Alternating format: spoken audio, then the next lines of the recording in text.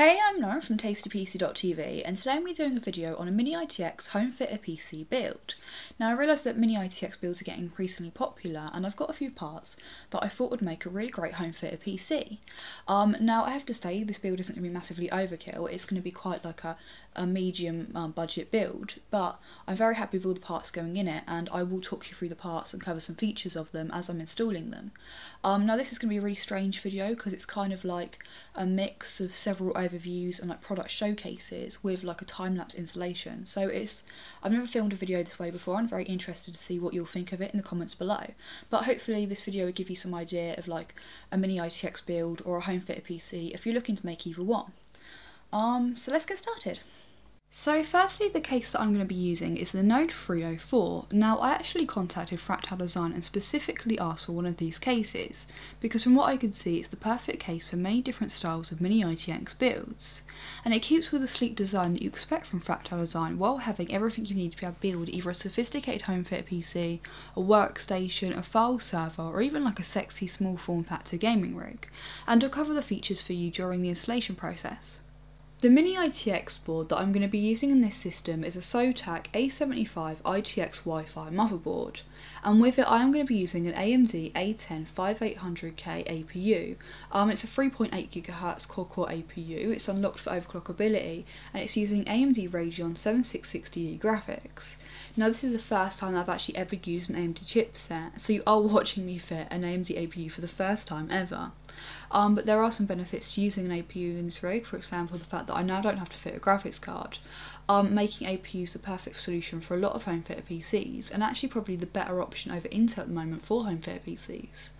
But the memory that I'm going to be using is two DIMMs of Corsair Vengeance low profile blue 1600MHz 8GB DDR3 memory. And this Zotac motherboard supports up to 16GB of 1866MHz memory. The cooler that I'm going to be using in this build is the Corsair H60. Now this is a closed loop liquid cooler with a 27mm thick 120mm rad.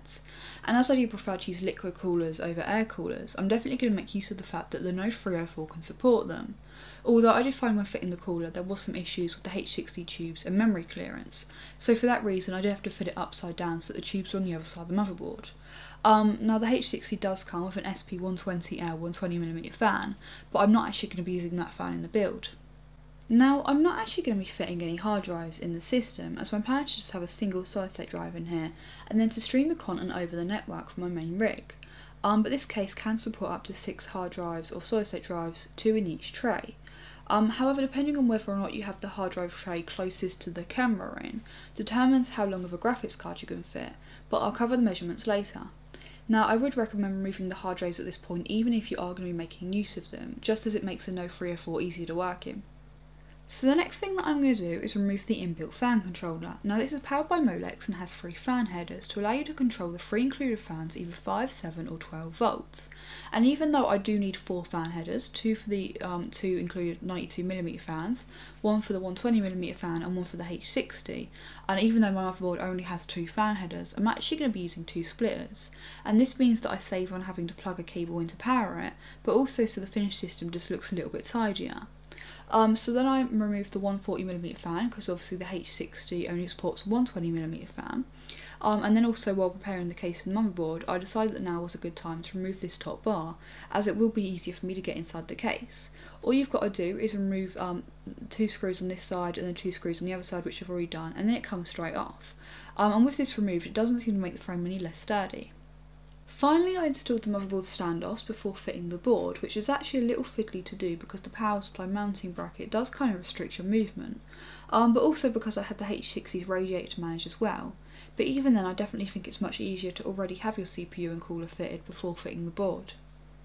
The power supply that I'm going to be using for this build is the Be Quiet Pure Power L8 430W semi-modular power supply.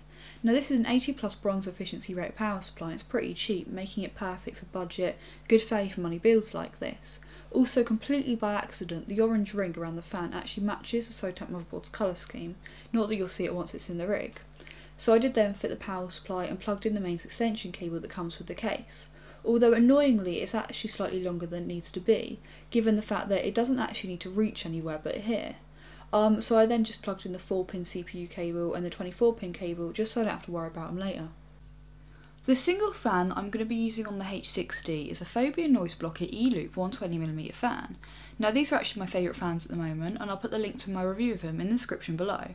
But I'm going to be fitting the fan in push configuration because Noise Blocker E-Loop fans are loud in a pull configuration. But once I'd fit the fan to the rad, I fitted the rad to the case, having to direct the tubes accordingly. We are now at a point in the build where it pretty much looks like how it's going to look when it's finished. However, I do want to experiment with fitting a graphics card in the rig just so you can see what it looks like. Now I'm just removing the PCIe slot covers and getting ready to fit the card. This is probably a good time to mention an issue that you might have when using a standard size ATX power supply and a graphics card. Basically, because I'm using a modular power supply, when I fit the card I'm not going to be able to use the PCIe connectors on the power supply. Now with this case I really wouldn't recommend a non-modular power supply as the cables will be very hard to manage, but maybe just like a semi-modular power supply that already had a couple of PCIe connectors like hardwired into the non-modular bit might have been better. But this Be Quiet power supply's got two 12-volt rails, and the one that I want to use is the one with the green PCIe connector. I don't want to use the red one because they've made it red on purpose. So after much research, because Be Quiet doesn't actually list this on their site, I found that the Molex and SATA connections actually use the same rail as the green PCIe connector, which means that I will be able to power the card completely fine using a Molex to PCIe connector adapter, and I have to say that I actually never thought these adapters would come in handy with modern day builds, but I guess I was wrong. So that's the graphics card fitted. After that I just wired everything up, fit the 240GB Corsair Neutron solid state drive that I'm going to be using to the top of the power supply, sticking it down with that same sticky stuff that I used to stick it to the back of the optical bays in the XLR2, and then after a lot of cable management this is my finished build. I also added a red Phobia flex light just to make it glow, and have to say that I'm really happy with how it looks. I mean, I know the graphics card is unnecessary for the build that I was going for, but this gives you kind of a rough starting point if you are looking to build a low budget home theatre PC. But I am going to be doing a follow-up video on this with benchmarks and other tests, etc. But if you like this video, hit the like button, don't forget to subscribe, and thanks for watching.